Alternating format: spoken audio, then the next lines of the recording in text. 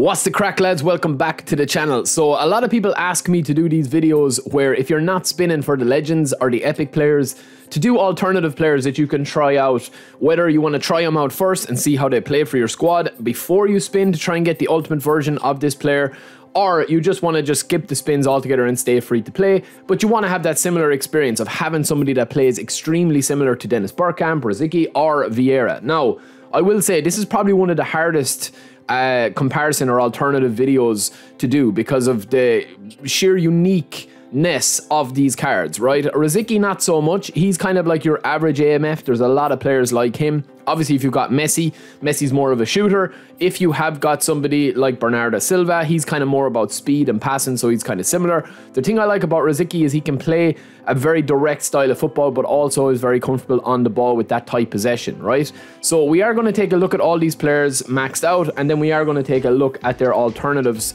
that I would pair up with these that, you know, go very, very similar to the cards. But Patrick Vieira and Dennis Bergkamp especially, is a very unique card stat-wise, right? A lot of the players will still play similar on the pitch, depending on your play style, but the fact that Patrick Vieira can have defense stats pretty much all in the 90s, and his speed and acceleration 80 and 80 with physical contact, he's got tight possession at 84, extremely unique card, and then on top of that, he also has the height and the strength and the weight to be able to dominate in midfield. Now, we are going to start with Rosicky's alternative, which is Angel Di Maria. Now, Di Maria, lads, is going to be very similar in a lot of ways, right? Number one, they pretty much have identical player skills. Di Maria is one of the only players that has like all of those player skills that Rosicky has. So first time shot, one touch pass, true pass and weighted pass. He also has cut behind and turn. He also has early crosser, and he also has pinpoint crossing, which Rosicky doesn't have because Di Maria is more of a winger. But if you play Di Maria as an AMF, similar height, similar weight, similar play style, similar movement, similar motion. I have tested out Di Maria a lot. He's an absolute beast of a player. I actually have a love-hate relationship with him, but he is a really good AMF if you don't have your Neymars or your Messis and you don't play that way. Also, with these standard cards, make sure to remember your team play style. That's going to be something to keep a track of as well. If you had the other version of Di Maria, you don't need to spin for Rosicky, lads. Trust me, he is absolutely insane. I never picked up this Argentinian version of him, and I do regret it. But we will move on. So Dennis Bergkamp is a harder one, right? So we have two options for Bergkamp.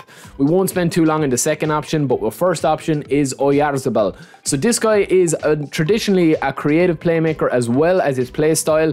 Dennis Bergkamp is not a deep line forward. He is actually a creative playmaker, so he is suited to an AMF type role, even though he's at an SS.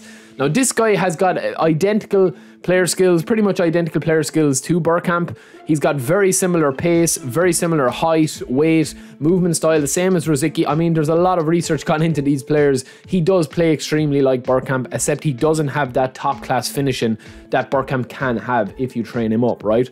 But depending on how you train him up, he also has AI playing style of amazing run, which is what kind of sets a lot of the runs that Bergkamp has. So if you are thinking of spinning for Bergkamp, you want to try somebody similar to play with. Bergkamp is an extremely difficult player to play with because he's not fast. But this guy's offensive awareness does take a bit of a hit compared to Bergkamp's, and also his finishing is only at 80. But everything else, tight possession, everything else is only 2 or 3 points below Bergkamp's, and he has a very similar style. If you're looking for a more traditional kind of finisher, Lacazette is probably a good option as well. He's a deep line forward. He's more of an advanced player. He does have similar stats to him, but I definitely, if you're looking for a really budget option, that is who I would go with. But it's a very hard comparison. His Arsenal version is obviously quite good as well because he's got that higher ball control, and this Player of the Week version has got the ball control maxed out as well. So just something to keep in mind, but it's a hard one. Bergkamp is an extremely unique player, one of the most unique players in the game. Now, last but not least, we have Patrick Vieira, and that's probably why you're watching this video. And I'm going to just cut to it, lads. I don't want to bullshit you. Patrick Vieira, there isn't anyone that truly compares to this box-to-box beast, right? Obviously, you've got his other cards that are either Destroyer or box-to-box, but there's nobody that compares to him, right? Stat-wise, we can get a player that will play extremely similar to Patrick Vieira, and we can also get the stats very similar and that they compare well. But there's going to be nobody that kind of steps up to the mark to be a very, very good alternative to Vieira because he's just so unique. I'm talking standard players now. We're talking players for GP. You look at his defensive awareness, his tackling, his aggression, his engagement, and also the speed acceleration, the tight possession, the 81 low pass, the 86 physical contact. Now, we do have Barella, right? A lot of people have talked to me about Barella. Barella has got very similar player skills. He's got interception, he's got sliding tackle, fighting spirit. He's also got one-touch pass and long-range shooting. So he is more of a complete centre midfielder rather than a kind of a DMF type player. He has unwavering form. He's usually up with the live update rating as well because he does be bossing it in the Serie A. But his height is a massive concern if you are trying to compare him with Patrick Vieira. Kante is another similar player, but I think Barella, just with that unwavering form. Now, when we max him out, right, we do actually get the defensive stats extremely similar to Patrick Vieira. So his AI and the way he handles on the pitch will be very similar to Vieira. The problem is his height, man. I mean, he's way smaller than Vieira. So he's not going to have that physical contact, which is way down. He's not going to have header, which is way down. So you do need to kind of have somebody maybe like Fabinho in if you are looking for a similar player to Vieira in terms of stature, in terms of movement. Now, Fabinho has got 80 speed but 70 acceleration. I wouldn't worry too much about the acceleration because you're going to be playing Fabinho in a slightly more retracted role. But defensively, it's very similar as well as Vieira because Vieira obviously is going to be able to cover so much ground. So that is it, lads. It's a very difficult one. I've obviously tried my best. I think Di Maria shapes up very well, and I think Barella does as well.